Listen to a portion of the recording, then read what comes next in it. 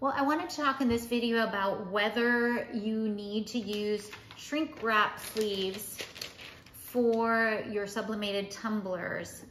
I have made tumblers with tape and shrink wrap sleeves, and I have made tumblers with just tape.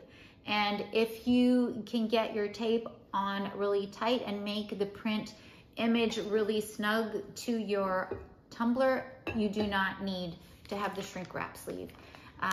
The only thing that the shrink wrap sleeve did differently was that it stopped my tape from curling up.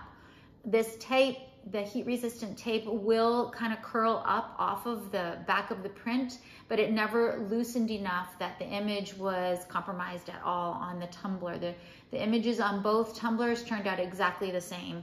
So to answer your question, do you need to use a shrink wrap?